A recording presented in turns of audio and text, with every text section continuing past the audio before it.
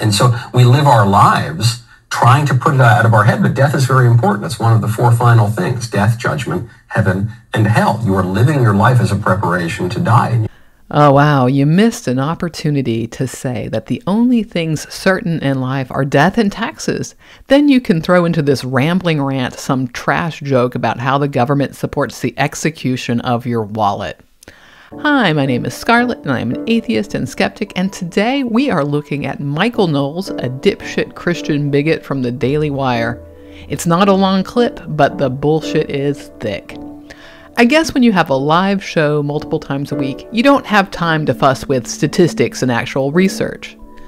The Daily Wire crew like to present themselves as the adults in the room, the ones doing all the deep philosophical work of thinking about the world. But really, they're just a bunch of social scolds with microphones and nice production values.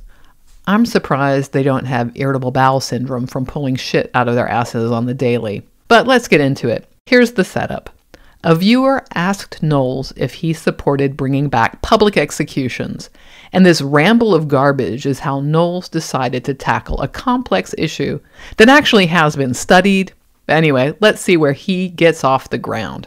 That would do a lot to bring back the deterrent effect of capital punishment, certainly. First things first, there is sizable evidence that the death penalty doesn't deter murder. I don't want to spend too much time on this because Knowles does not elaborate on it, and it's not why I chose this particular clip to tackle. For the record, I am against capital punishment in general because I am not convinced that it represents actual justice. But when you consider the number of people who are wrongly imprisoned, this solidifies my position.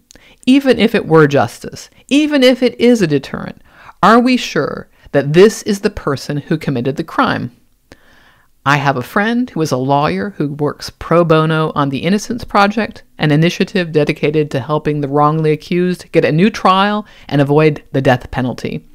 It's amazing how many people are prosecuted on little or bad evidence, and they are usually the poor, often people of color, usually low education.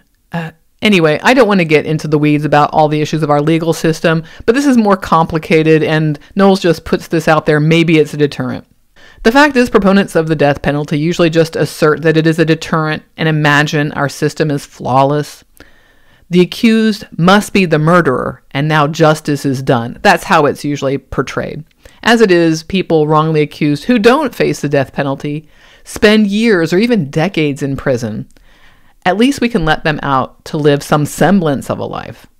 The death penalty is final. There's no making anything right. But based on the things Knowles says, I don't think he cares if people waste away in prison. Not sure, just a thought. Let's move on to the next clip. But furthermore, it would be good because people just don't see death, period, anymore. We used to see death. I'm not saying we want more people to die. Well, isn't that reassuring? We don't want more people to die. Well, thank you. We appreciate that qualifier. But we need to recognize that death does happen. We try to run away from death. We try to hide death. We hide aging. We pack ourselves full of cosmetics. We pack ourselves full of all sorts of surgeries to pretend that we're not aging. And then, do I need to say that we don't literally pack ourselves full of cosmetics or surgery? Maybe he is just thinking Botox. But maybe we pack on cosmetics. People get surgeries. I don't think this is just about avoiding death. Anyway, back to the beginning of the clip. It is true that people used to see death more in the past, and in some cultures around the world, this is still the case. In Western cultures, though, where Knowles is focused, in general, there was nowhere else for a dead body. It was possible to have 3 or more generations under the same roof, so you saw aging grandparents on the daily.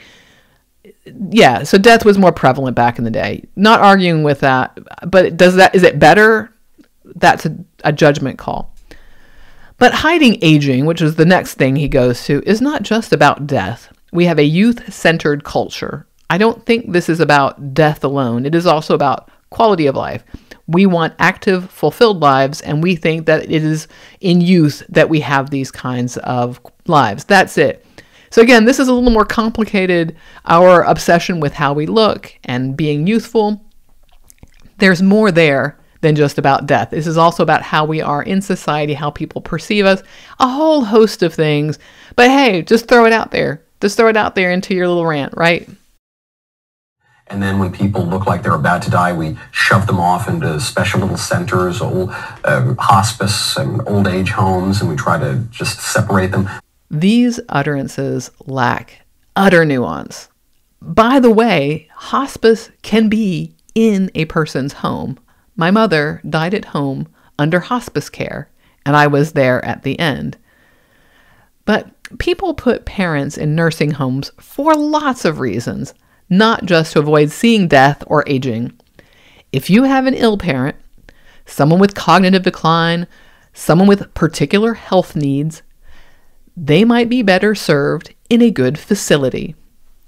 Because of my age, I know lots of people taking care of aging parents or whose parents have recently passed away. There is definitely a mix of options depending on the circumstances. Many people can live on their own even at an old age, and they don't need extra care. I have friends in this circumstance who visit their parents very regularly, take them to doctors, help them with house care and other needs. I know others whose parents don't need a thing.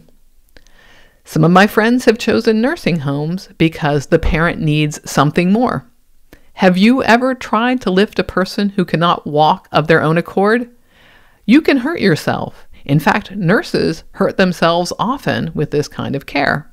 Are there people who shove their parents in a home and don't visit? Sure. Maybe they didn't have a good relationship with them. Maybe they're shitty people, the parents or the kids. I don't know. But Knowles is acting like everyone is doing the same thing, and we're all doing it to avoid thinking about death. And he's also making the point that we're very different from people in the past. But that isn't true. I provide as one point of evidence this tale from Verona collected by Italo Calvino in a collection called Italian Fables. It is called The Village Where You Don't Die, and it is about a young man's search for a place where he won't have to die. It starts off, one day a young man said, "I don't really care much for this deal that everyone has to die. I want to search for a place where you never have to die." He says goodbye to his father, mother, aunts, uncles, and cousins, and leaves. I recommend it. It's a fun fable. It's only a few pages. It's a fable. So these are very short. They're anonymous. Not even sure exactly where it dates from. Sometime in the Middle Ages or the early Renaissance. I'm not sure. But anyway, this is a point that even in the past, people did not enjoy death, and they wanted to avoid death, and they did not want to see death, etc., etc. And this is just one point. A lot of ancient philosophy was about how humans deal with the fact that they die, and there are different philosophies that stem from that. Rulers used to declare themselves gods in a way to avoid death. Our particular way of dealing may be new, but it's not like people in the past enjoyed the thought of their mortality, or they were a-okay with their loved ones dying. All right, enough said about that. You could go on and on about these points, but let's move on to the next clip. When they do die, we don't really do open casket wakes anymore. We don't do proper funerals anymore. We do these brief little celebrations of life. We burn up the body as quickly as possible. We ignore the fact that death has happened. Then sometime later, maybe you will have a celebration of life ceremony where you basically just gather with your friends and have dinner to try to process death. But it's a death that you won't look in the face. What kind of life does Knowles lead? Yeah, there are celebration of life ceremonies, but people still have traditional, forget proper, funerals. I can't tell you how many open casket ceremonies I've been to the last few years. Different traditions do have different funerals.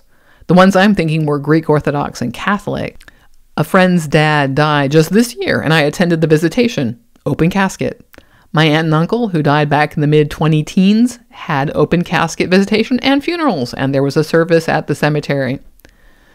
When my mom died back in 2019, I did have her cremated, and we did do just a celebration of life, but that was a choice we made.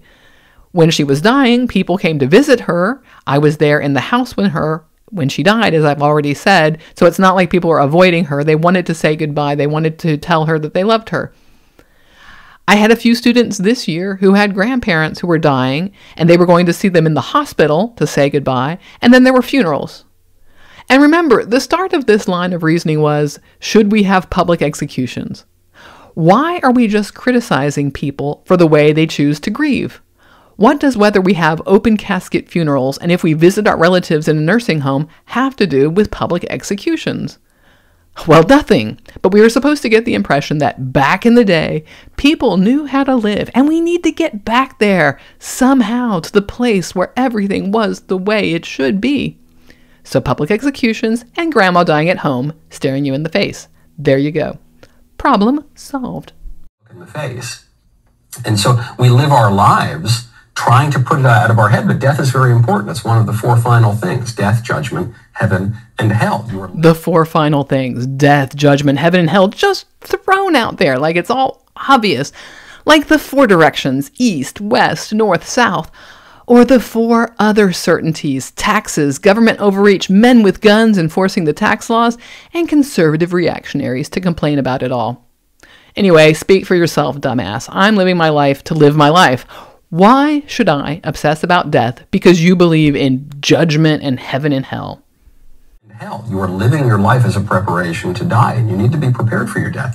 In the olden times, people would pray for a good death, by which they meant a death that they saw coming, that they could prepare for, that wasn't sudden. Today, people pray for a good death, meaning they don't want to know what's happening. They basically want a piano to fall on their head so that they're just walking along one day with their Frappuccino, having a lovely time thinking about, I don't know, whatever they just saw on Instagram, and then it's all over and they think they go to oblivion. Citation needed that people wanted to prepare for death. Sure, some did, and some still do. But really, this is more people used to know how to live, and now we're just wusses talk. And throw in Instagram and some frou-frou coffee as bonus shade thrown at millennials, I guess, or Gen Z. I don't know. Michael, my man, you look too young to be giving off this old man shakes his fist at the clouds energy. They don't think that the soul persists after natural death. And so our view of death is just so perverse now. You know what's perverse? You thinking you know what the fuck you're talking about. Throughout time, people have had different views of what happens after death. The Christian one has not been the only one. Not everyone believes in heaven and hell. The Jews don't have a clear idea what happens after death. Some religions posit that our physical bodies will be resurrected at the end of time. The Greeks thought that souls were ushered down to Hades, and then they were just kind of there, but they could be brought back through some kind of blood magic. Never quite understood what the Greeks were thinking about, but it's all interesting to read. Anyway, this is more golden olden times rambling. Oh, we're so decadent and superficial with our social media and our fancy flavored coffees. How dare we use the advances in human ingenuity to actually focus on enjoying our lives while we can, instead of worrying about the future. We still have a little bit more of this ramble to go on. And we're so separated from it that, yeah, public executions would also help us to have a little memento mori. Of course. Next question. Public executions would give us a memento mori. You're not exactly the spitting image of some kind of stoic using aphorisms to inspire his living. Do we need to state outright that public executions would do more than just provide the specter of death? A memento mori. Public executions are a statement about the power the state has over your life. It is an event at which the inhabitants of a locale are invited to participate in that display of power, as it creates an us versus them, a good versus bad dichotomy, and allow those who keep on living to have a sense of moral smugness for the moment, but perhaps a little fear for themselves or loved ones. Before we leave this clip, I find it really amazing that in the age of video, Knowles thinks we don't see enough death. We have just been through COVID, which took nearly 7 million lives, according to WHO, as of mid-March worldwide. It's true that during the first part of the pandemic, hospitals had protocols in place where you couldn't visit people who were hospitalized for COVID. But, people in general weren't complacent about that rule, and it caused a lot of heartache and trauma. People wanted to be with their loved ones at the end of life, so it's not like they were avoiding seeing death. We've also just seen a massive earthquake in Turkey, and the war in Ukraine rages on, with photos abounding of these events. Here in the US, there is a steady flow of mass shootings as well as extrajudicial public executions of our citizens. A high percentage relative to population of them are black. We see the videos, but there are communities that live with that. And this on top of people who commit suicide, die of drug overdoses, and do I even need to go on? Death is all around if we just look, if we just open our eyes. We know more about the scale of death than people in the past did because of social media and global journalism.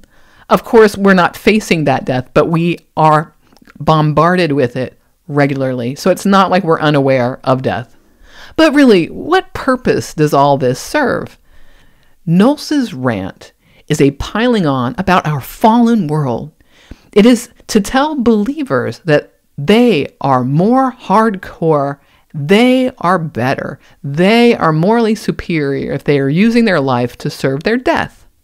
They are the good ones, not like those superficial young people who drink overpriced coffees while enjoying a nice picture on their phone. And Michael Knowles has it all figured out, y'all. So keep listening to him so you can hear about how hardcore you are and how you will all gather after the rapture to laugh at the poor souls who enjoyed their life but are now burning in a lake of fire. So screw the Michael Knowleses of this world. I watched my mom die. It wasn't fun. It was a duty I fulfilled, and I'm glad I did it. I know people whose parents have lots of ailments, and they are doing their best. If we sometimes choose to just celebrate life, that is because we understand that sometimes life is hard, it is suffering, and we have no control over when that suffering and death comes. But while you can, enjoy a flower, drink a fun beverage, think about the most inane, superficial song you like, walk down the street without a care in the world. For tomorrow, who knows? That's your memento mori. That is better inspiration than whatever it is that Michael Knowles is going on about. All right, a little heavy today, but I feel a little passionately about this one.